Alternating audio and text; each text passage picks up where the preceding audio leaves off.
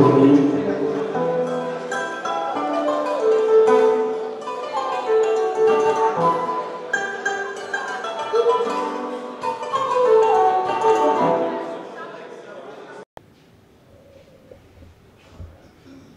morning, ladies and gentlemen.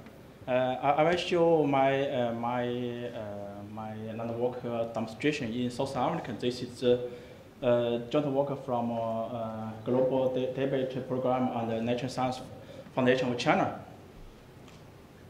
So why do the land cover? Because the land cover is very important for understanding the nature and the human drawing force, and also he is also very important variable for hydrological ecosystems. So this is very necessary to generate the high accuracy land cover. So this is why the land cover mapping is also the top priority in land cover researches. But at the current stage, some key issues should be answered. The first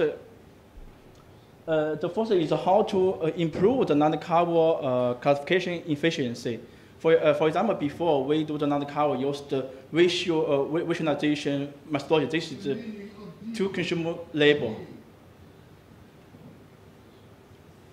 Sorry. Okay. And second, how to improve the land cover accuracy. Especially in the region mixed with shrubland, cropland, and grassland. For example, in here, this is some this is the land cover accuracy of grassland and shrubland. This is very low. So, but this category is very important for the dryland ecosystems. So, how to improve the accuracy is very important.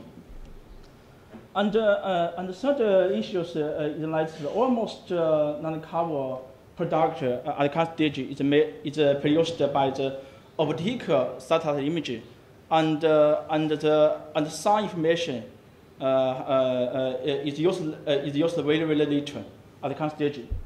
So it's possible to explore the role of sound in the land cover classifications. And also how is the function like the different vegetation indicated in the land cover classifications?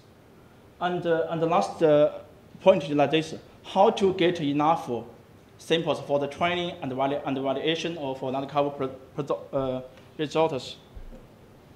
So in here we select a typical research site located at South Africa.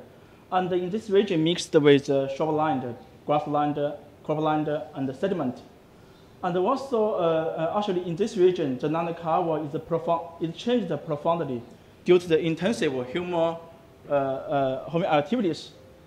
But the change process is not recorded well. So this is very important to produce the data. In this study, we used Landsat 8 data. We totally used 81 Landsat 8 data in this research. So this is the number observation of Landsat 8 in this region, and this is cloud cover percentage. And also in here we used 133 Sentinel-1 data to integrate into the land cover classifications. And also for the samples for training and evaluations, we used the existing land cover products to introduce enough samples. So this is list of existing land cover product we used. Okay, this is very detail for a chart for the land cover mappings, and in here we used the Sentinel-1 and the Landsat 8 data as the input satellite images, and also we used the monthly and percentage composites to generate more features and input to the round forest cluster, and use this approach to produce the non-cover classification, and finally use the confusion matrix to do the accuracy assessment. This is the simplest way we use the stratified sampling approach from the existing products. So here the broader point is for the variation, or is for the training, and ready for the variations. The total samples we generate 27,000 points here. And also based on the new approach, we generated 93 features and put the 93 features into the round first cluster to do the non-cover classifications. In here, this is result based on approach.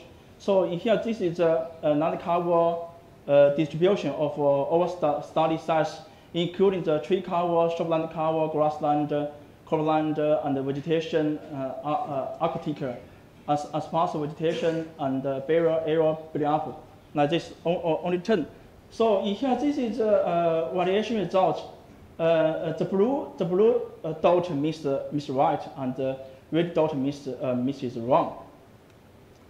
So in here, this is detailed result about accuracy assessments. Actually, the overall accuracy is 76.43. But if we focus on the grassland, cropland, shrub cover, and vegetation, Arctic, we can see the produced accuracy and the user's accuracy is not very good. But like the water surface and the tree cover and barrier area built up, and the sparse vegetation, also including the plantations, is very good.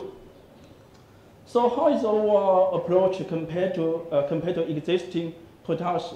So the first we compare the overall accuracy of approach from others products.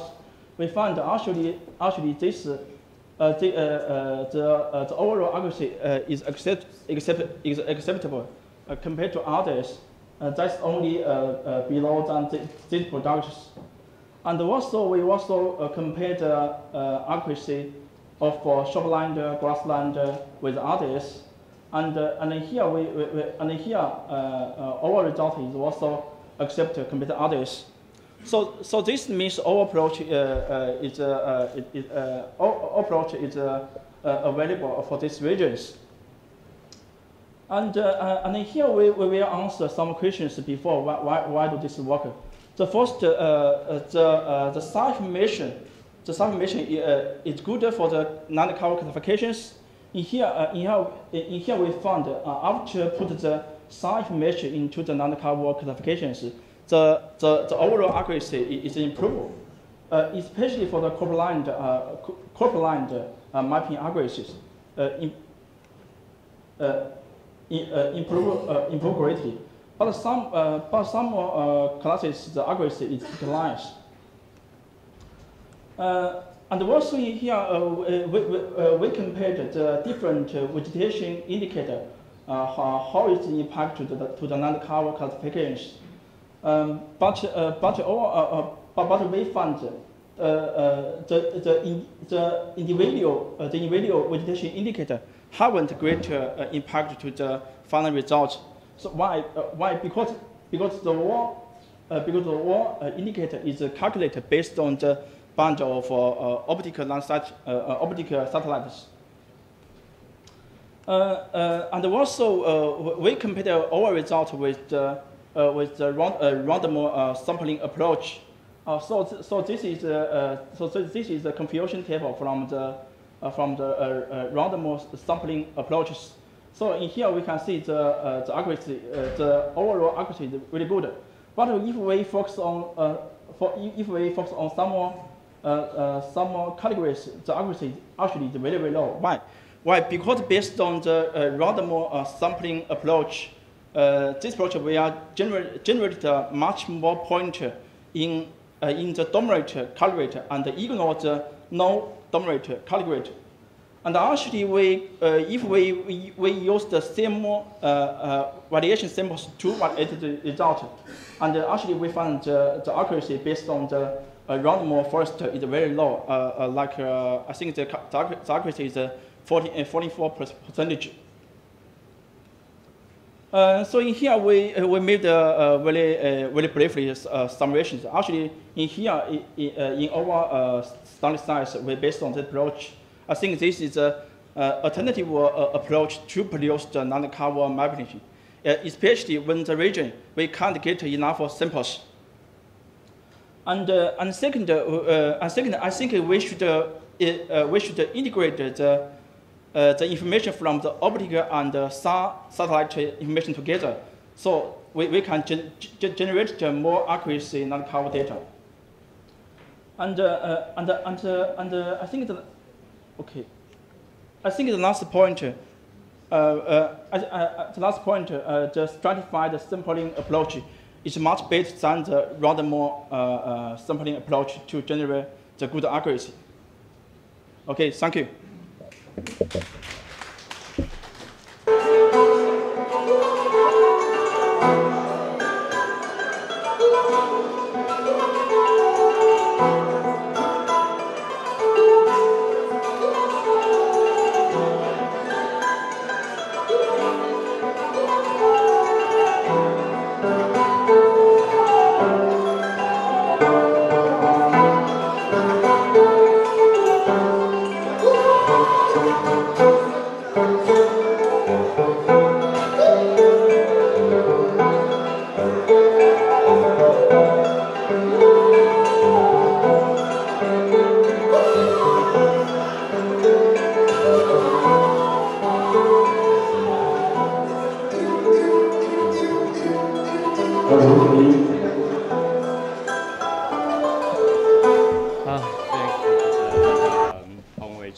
So next speaker is Rinan from Research Center for Environmental Sciences, Chinese Academic Sciences. She will introduce her latest result on Africa savanna ecosystem. Welcome, Professor Nanri, please.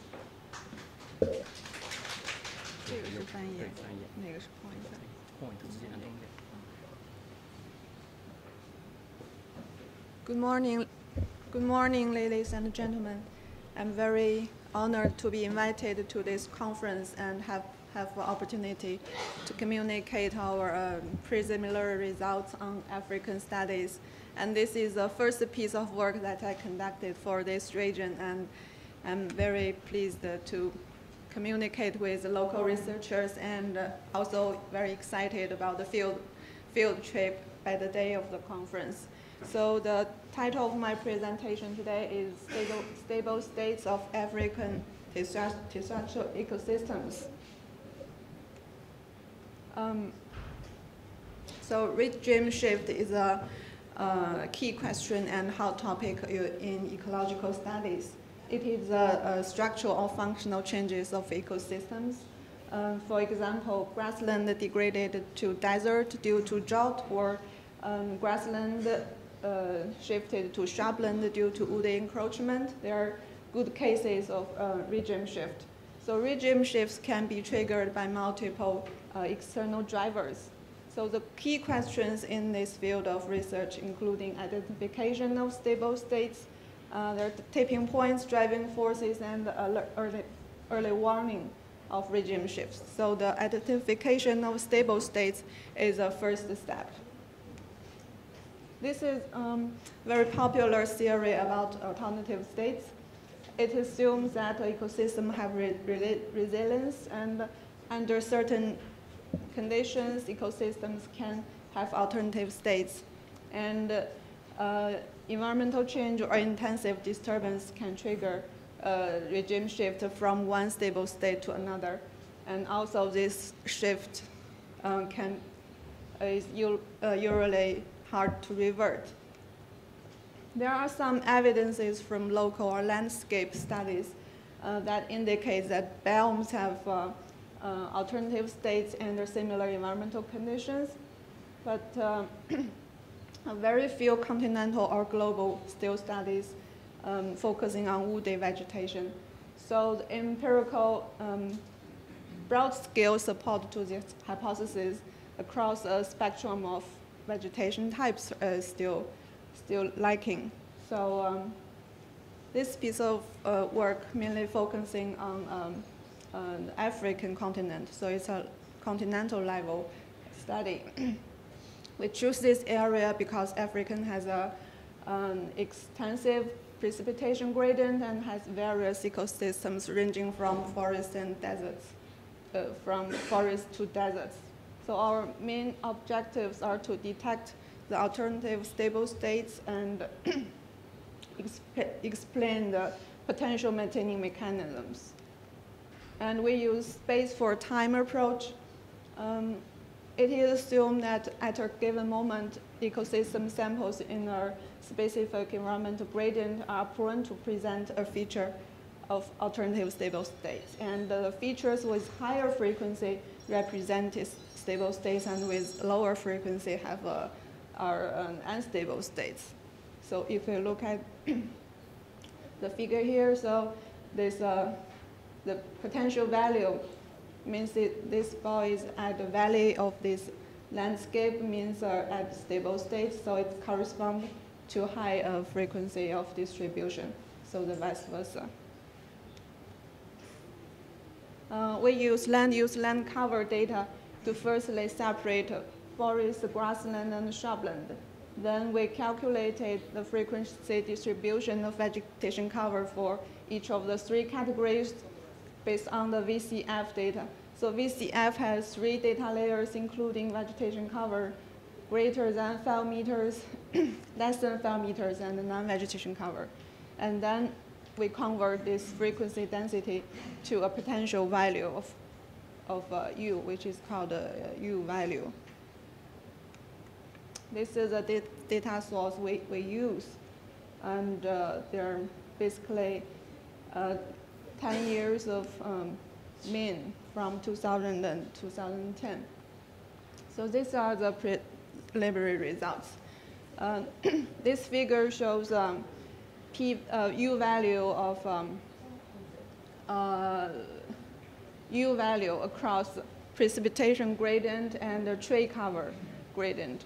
So the blue dots represent the minimum value of U, and the lines are the contour lines of the U value, the potential values.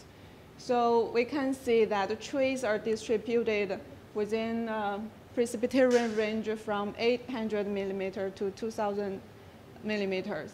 Closed forests mainly located in P range from 1,400 to 2,000 millimeters. But within the P range of 1,500 to 1,700 in this shot, so there are 2 alternative stable states of closed forest and woody savanna. And in the P range of 800 to 1,300 millimeters, there are 2 stable states of woody savanna and savanna. We can also tell that 65% of tree cover is the threshold or the tipping point for woody savanna and closed forest, and 41% of tree cover is a tipping point between savanna and woody savanna. And this is a result for the potential distribution of p-value for grassland. So we can see that grassland mainly distributed within the P range of 200 millimeter to 720 millimeter. And in the range of 300 to 600 millimeter, there are 2 stable states. They are sparse grassland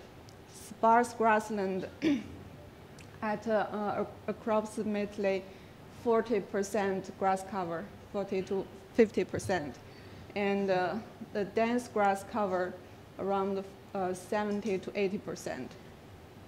So 62% of the grass cover is the tipping point between sparse grassland and the dense grassland. This is a result for shrubland. So we can see that shrublands are distributed within the precipitation range of 200 millimeter and 350 millimeters. And it is different from the result of forest and grassland. It has a continuous line across the precipitation gradient. There is a sharp increase in vegetation cover around 300 millimeters that connected two stable states at about 40% shrub cover and around 70% of shrub cover. So this indicates that shrubland have two non-overlapping stable states, and the regime shift may occur without hysteresis when precipitation changes. So what other controlling factors that shaping the stable states? We're doing our analysis for the driving forces. We firstly look at the distribution of precipitation. So by looking at this figure, we can see that mean annual precipitation has significant differences among desert, grassland and shrubland, and savanna and close forest. But there's no differences between grassland and shrubland. There's also no difference between savanna and woody savanna. It means there are most other driving factors are controlling these mechanisms. Then we look at precipitation seasonality index. We look at annual mean temperature. We also look at altitude, fair frequency, some soil parameters, and also grazing intensity across the continent. And we did some statistic analysis. And for each of the driving forces, for example, there are significant differences among sparse grassland, dense grassland, and shrubland in precipitation index. So this is helping to separate the three stable states of these three states. Also similar to the other parameters. For example, here we look at fair count. So there's no fair records for sparse grassland and shrubland, but there's a fair count record for dense grassland. Also, it has a fair count record for woody savanna, but none of it in forest. And similar results for the other indicators. So to summarize, we conclude that annual precipitation is a main factor that distinguish desert, shrubland or grassland, savanna, and close forest. But other indicators, including the ones that I mentioned earlier, altogether contribute to the separation of the alternative states. And this result help to identification of tipping points where ecosystem may easily tip into an alternative states. In the future, we need to further explore the nonlinear changes of ecosystem functioning indicators, for example, MPP, and analyzing the consequences of regime shifts. So this piece of work mainly based on the structural characteristics of the ecosystem. So in the future, we need to looking at the functioning factors. And then we need to construct mechanistic models for prediction of regime shift and their environmental changes. Thank you for your attention.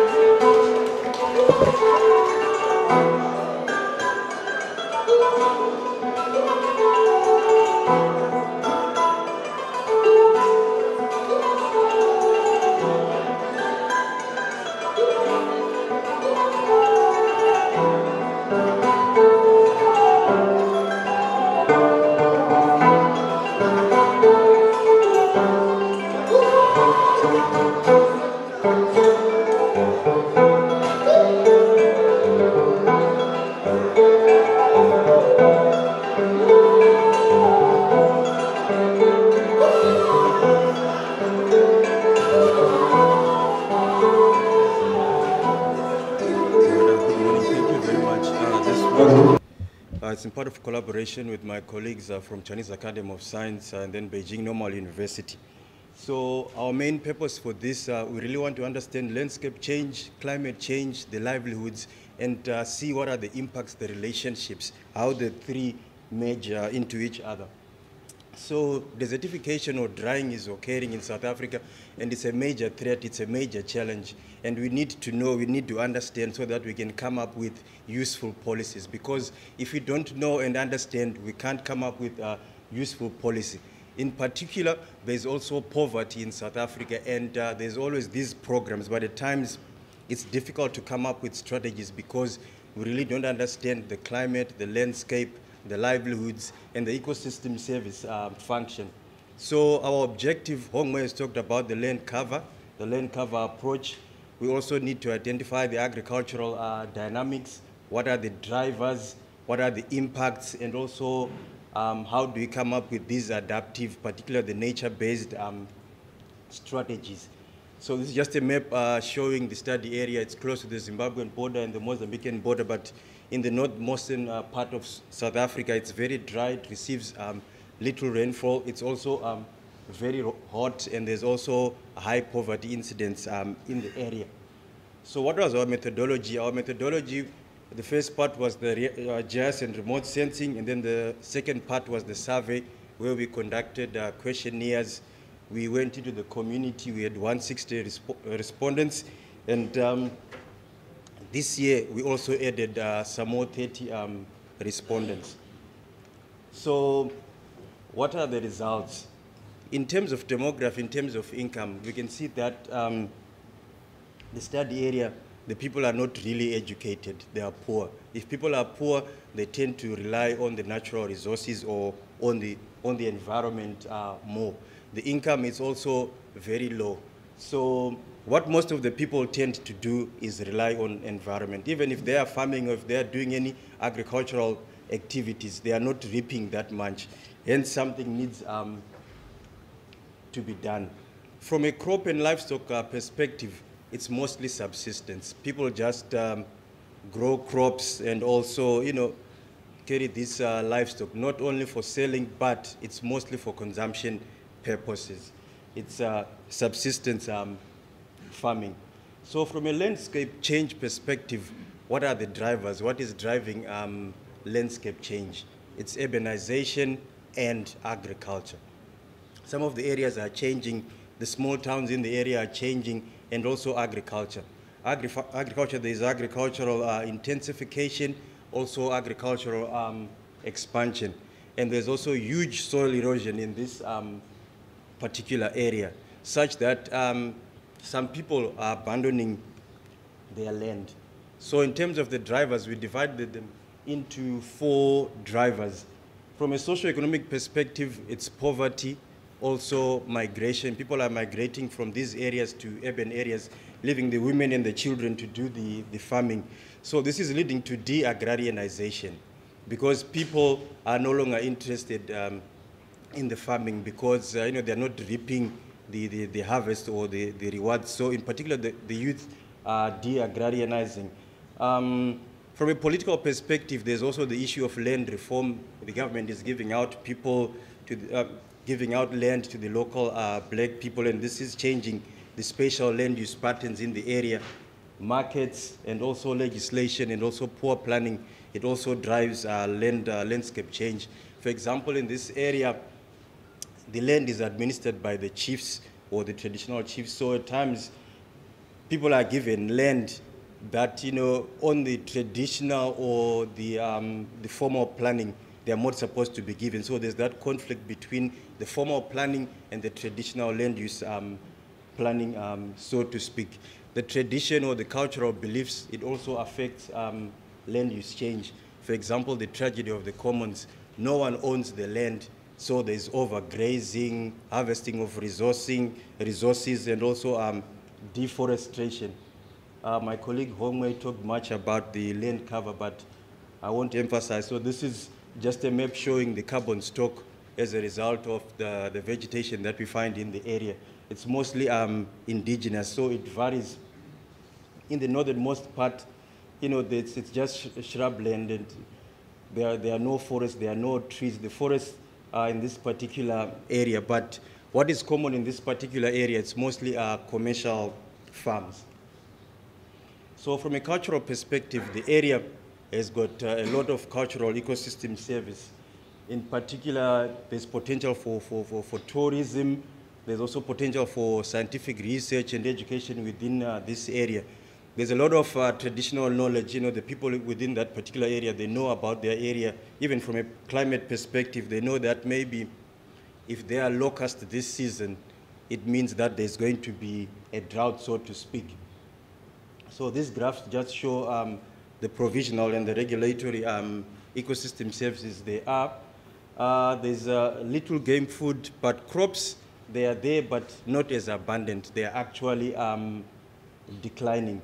There's also plenty of livestock and plenty of fishing, but this is a threat to the environment. The air quality is also not bad. It's actually good, but from a soil erosion or soil retention or soil formation point of view, that one is declining.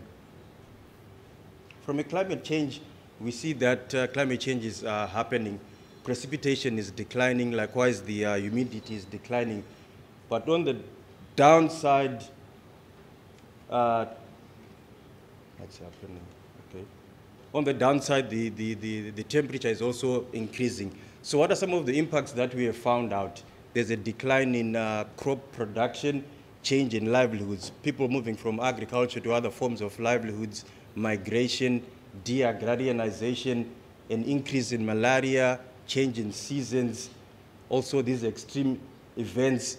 People are losing their animals, but people don't want to cull their animals. They don't want to kill their animals because from a traditional point of view, if you've got a lot of cattle, you're considered rich. People are also being urged to change their crop varieties from the traditional maize to sorghum to millet to rapoko.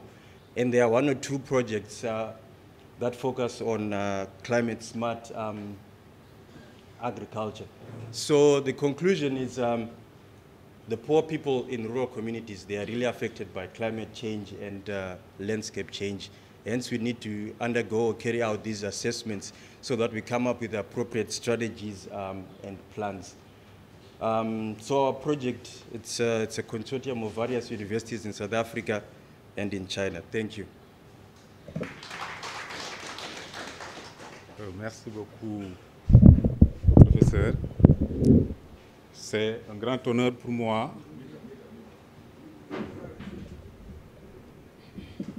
de vous présenter les résultats de quelques études de notre laboratoire de l'UCAD, laboratoire d'écologie végétale.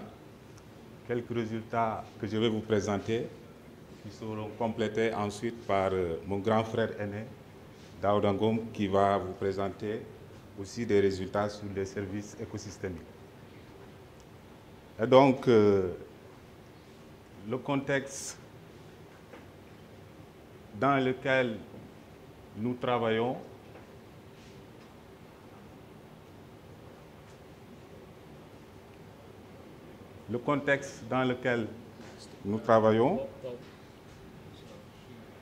Ok, merci. Merci.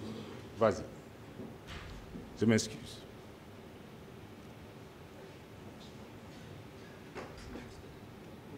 Donc, le contexte dans lequel nous travaillons est assez connu.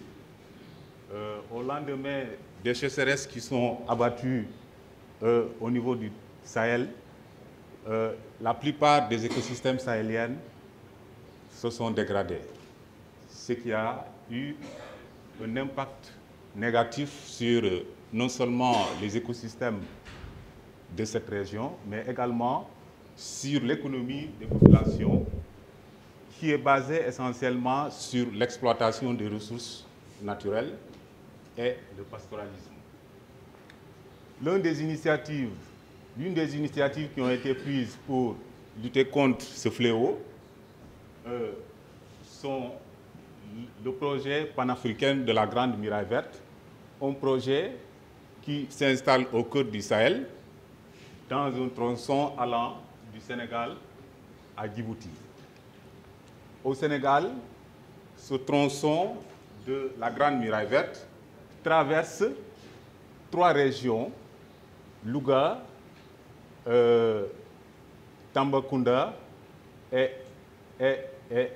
Linguère. Et donc, c'est au niveau de ce tronçon que nos activités de phytorestauration et d'études de ces écosystèmes se sont basées. Et sur ce tronçon, la phytorestauration va utiliser plutôt des espèces qui sont non seulement adaptées à ces écosystèmes, mais qui sont également prisées par les populations pour leur intérêt socio-économique. Ayant compris cela, nos études du laboratoire ont essayé de comprendre quelles sont les espèces de cette biodiversité végétale qui sont exploitées dans ce ferlo, de connaître leur jugeage chez les populations et de connaître leur potentialité nutritionnelle dans cette zone. Pour aboutir à cela, nous avons choisi un certain nombre de sites et l'ensemble de ces sites ont été choisis au cœur du Sahel, dans la zone de Grande Muraille Verte. Et les éléments qui sont matérialisés en rouge ici sont les sites que nous avons choisis pour notre étude. Donc le choix de ces villages est porté sur deux paramètres essentiels, la composition ethnique de la zone, mais également l'existence de projets intervenant dans la reforestation.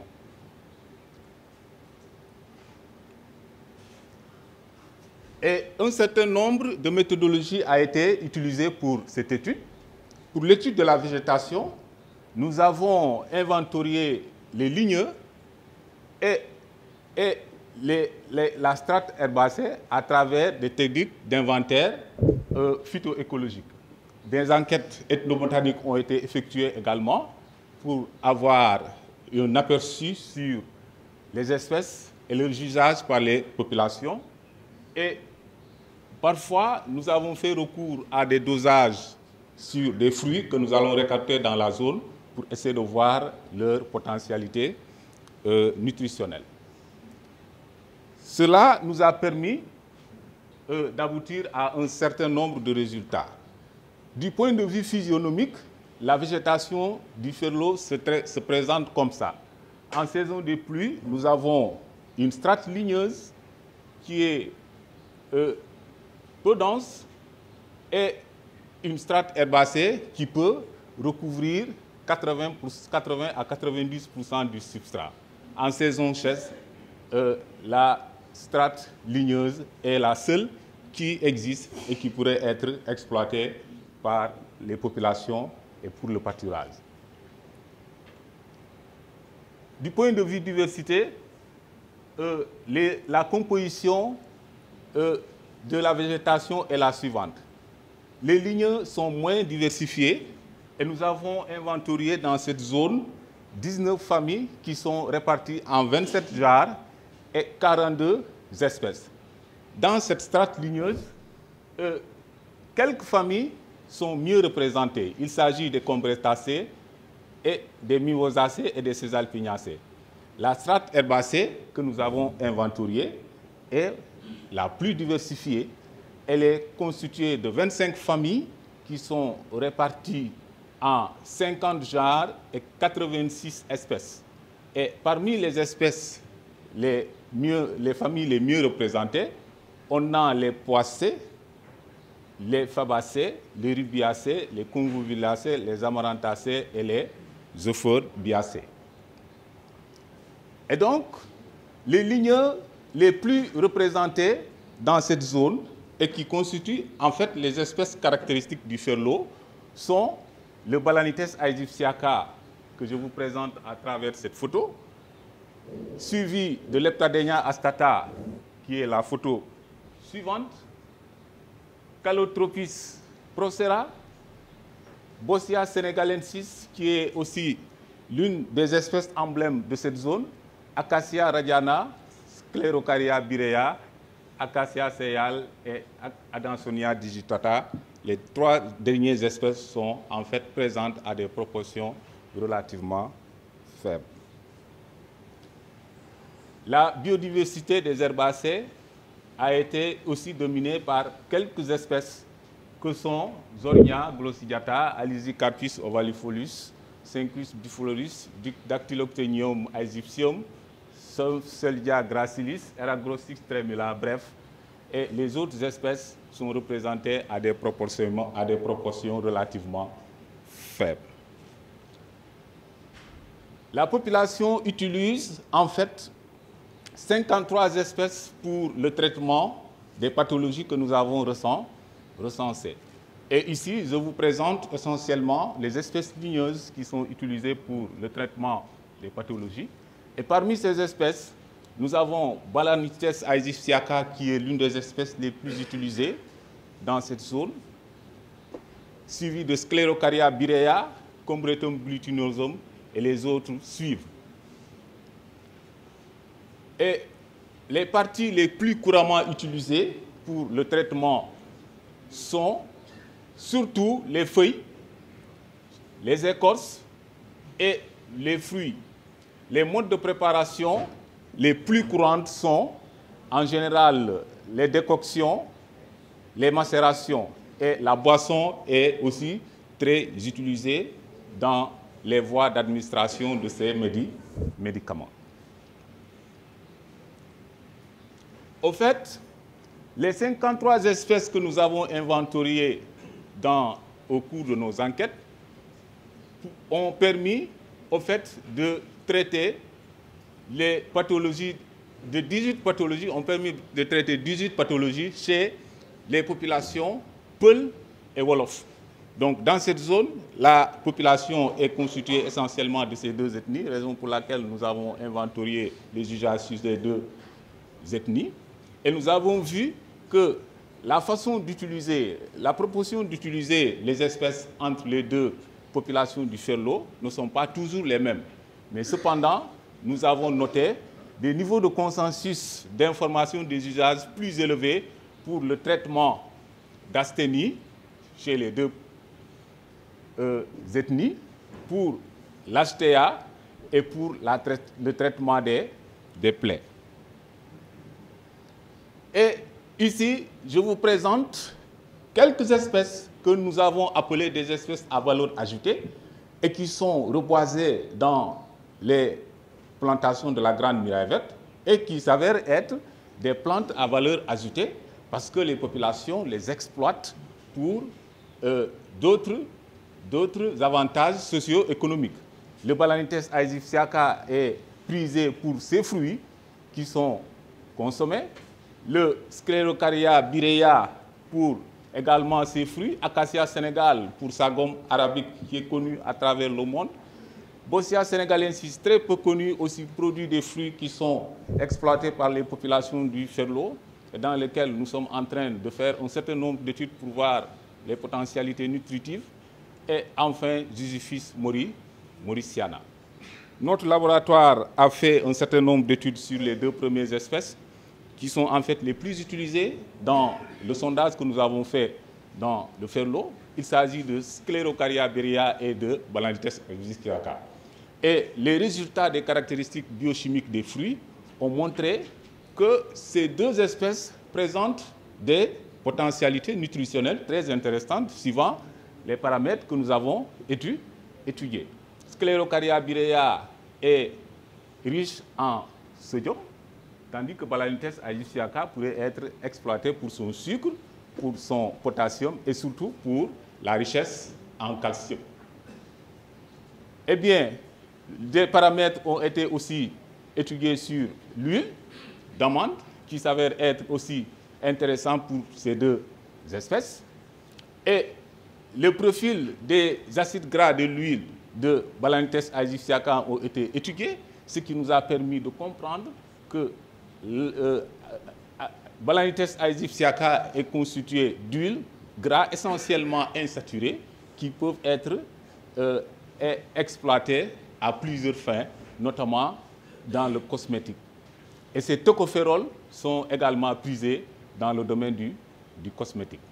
Et ce qui a permis, en fait, l'utilisation de cette huile pour la confection d'un certain nombre de produits, comme les shampoings exploités par l'Institut Chlorane, qui sont aujourd'hui commercialisés dans le marché. Donc, à la place d'une conclusion conventionnelle qui résume tout ce que je viens de faire, je préfère vous présenter ce diapositive qui, en fait, a été utilisé pour ce résumé que je vous ai présenté. La caractérisation de la végétation ligneuse et son usage par les populations locales, c'est une thèse de Madame Khoudieu Nyansen. Et tout ce qui est Balanthes aegyptiaca que j'ai présenté a été un produit de ma thèse que je vous ai présenté. Et tout ce qui est capacité, qualité biochimique et nutritionnelle des fruits de Sclerocaria bireae a été un master de Madame Awala Tirsen. Je vous remercie pour votre aimable attention.